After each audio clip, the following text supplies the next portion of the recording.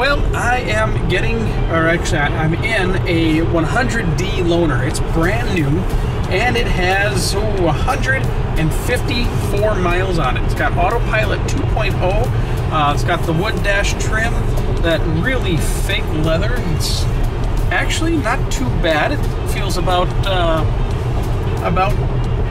I'm up here. Yes, it feels about what the textile feels like in my 90D. Yeah, it's my first time driving a Autopilot 2.0, or I said kind of be 2.5 now with the upgraded computer systems that they've done for more redundancy. So I am going to be doing a full review on this car. I, for one, can still say as of December 8th, 2017, Autopilot 2.0 or 2.x is worse yet than Autopilot 1. This thing is doing a very bad, or having a very hard time staying in the lanes. I haven't actually gotten to drive a 100 kilowatt-hour car yet either.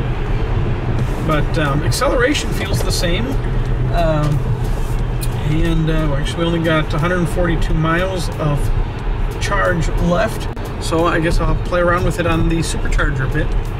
Either way, the overall fit, finish, and feel is actually improved yet again. They put some Alcantara down by the door handles here, and the headliner. It's quite a bit different headliner than they used to be.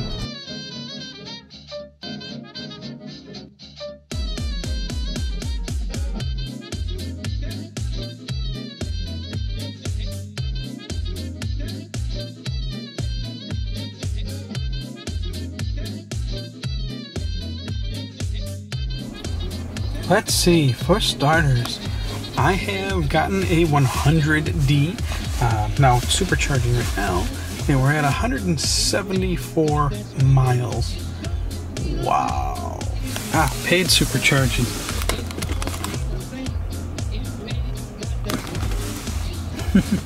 But $0 because it's a Tesla-owned car. How about that? At least they're not charging me for supercharging, considering my car has unlimited. Now it looks like this car's got the high-powered charger. It's got a 72 amp AC charger in it. We're at 271 rated miles on this car. Now, okay, it's 272, and we're still charging at 56 kilowatt hour. Now, my 90D, which is 1 year old, with 50,000 miles on it, has a maximum rated charge at 100% of 272. And we're already at 273 on the 100D. And it's still going, and that charge rate is still really darn high. This one also has the built-in center console. It's got the nice wood interior. I forgot what that's called, but let's see. Some resistance. And it's got 2 cup holders in here. Now, one problem that I saw, that's as far as the door goes back, yet there's more storage towards the back there. You just can't reach it.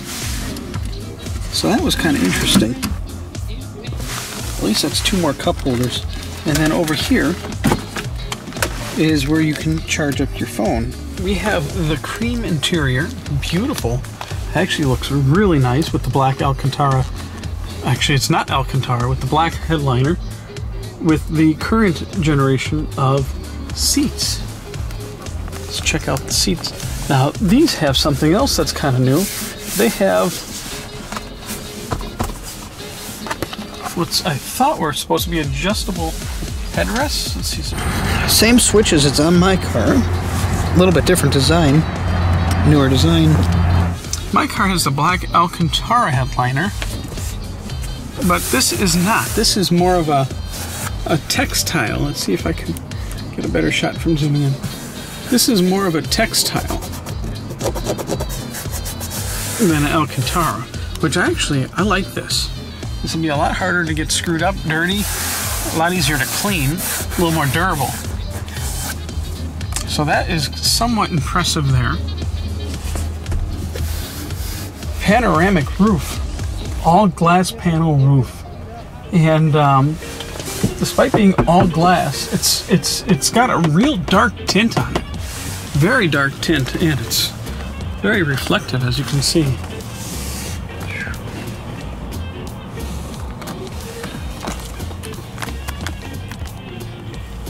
Hi! But yet, it's still easy to see through. This wood grain interior is just beautiful. Let's see if I can... There, yep. Oh yeah, here. Now, this car does not have leather. Tesla doesn't do leather any longer. So it's got this fake leather. So it's got the accented trim on the door and the fake leather itself.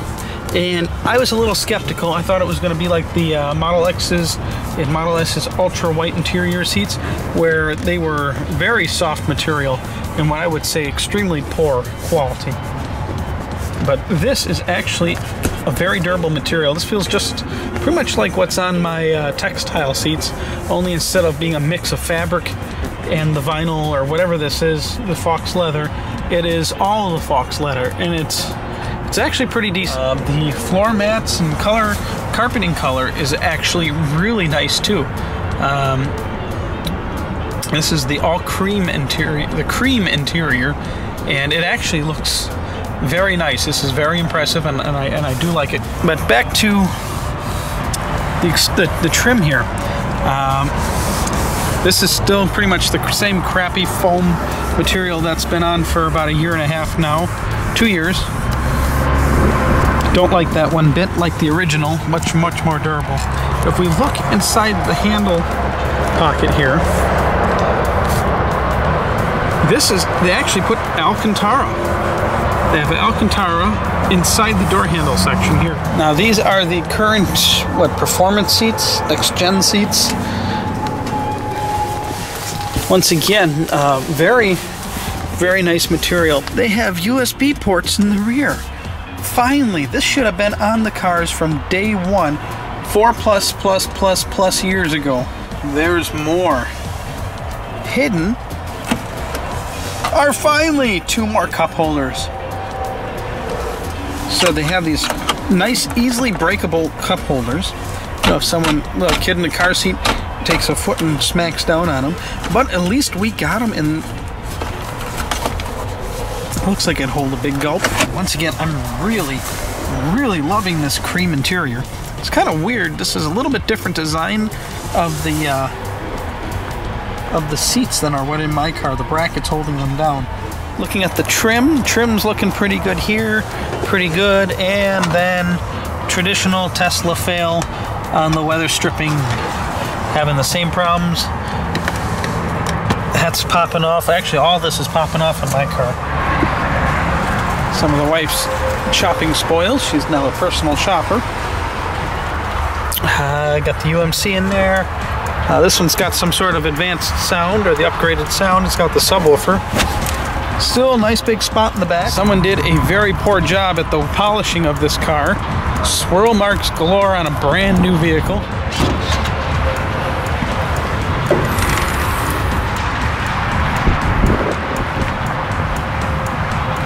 Now, one thing I will say right off the bat that's different than my car is mine has a rubberized panel that's on the top of the hood here, so anything that might be bouncing around inside the frunk does not hit it and cause excessive noise. Got the molded plastic panels here. The frunk is definitely a lot smaller than even my 90D, and I'd say 1/3 the size of a original 2013 or 2014 non-dual motor Model S. Got some interesting intake here. It's a lot bigger than the small little intake on mine. And they got the license plate bracket and the tow eye hook and the emergency release. Oh, this is car number 216,753. Cool. This one's got Autopilot 2.0. So it's got all the extra cameras, 3 up there. Tesla side markers here. The pillars there. As of December 8th, 2017, over a year after Autopilot 2 has been introduced, Autopilot 2 is still nowhere near as reliable or as capable as Autopilot 1. I have driven between Milwaukee and Highland Park plenty of times, the roads, blah blah blah, and this car couldn't maintain a lane if its life depended on it. The only way it can maintain a good lane was if I was following behind another vehicle for it to also lock onto. It does not hook in, so that's kind of broken. The plastic looks a little overly melted.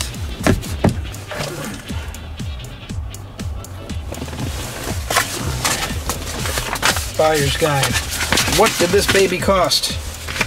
Technicals, let's see here. Let's see. Upgrade price. Okay, base $97,500 for the Model S 100D. Enhanced Autopilot, $5,000. Glass roof included. Wow. Cream interior, $3,300. Holy crap. 19-inch slipstreams, included. Midnight silver metallic paint, $1,000. Premium interior lighting included. Figured ash wood decor included. Ultra high fidelity sound package included. Premium interior and lighting, $5,000. Smart air suspension, high amperage charger upgrade, and sub-zero weather package included. I think those are all part of the premium interior.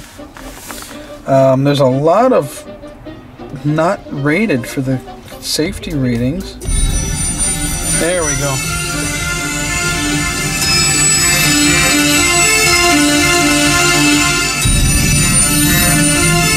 Woo! Baby's got bass. So we're going to turn that down there. Yep, it passed music test. This one has the new LED headlights. So low beam and high beam. High beam, low beam, high beam, low beam. While the light is nice, crisp, and focused, the range and distance that they display is comes up quite a bit shorter than the Xeons in my 90D. So I got adaptive headlights turned on. I don't see it moving or much of anything happening. That is the 100D loaner I have right now.